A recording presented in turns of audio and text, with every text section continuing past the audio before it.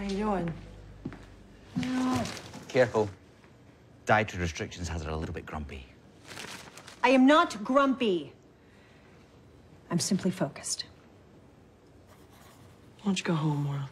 Because it is a work day and I have work to do. Okay.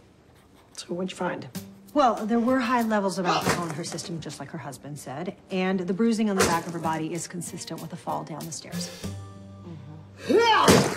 What the hell is that? He's working with melons.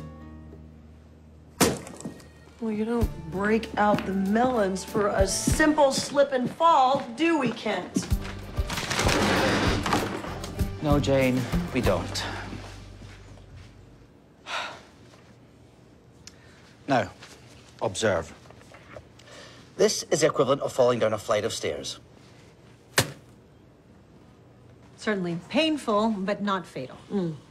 Now, this is the amount of force that would be required to sustain the victim's injuries.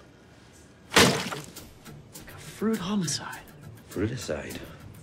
Due to the severe cranial damage, I can't say exactly what struck her, but I do know that she didn't do it to herself. Any questions, Detective? Just one.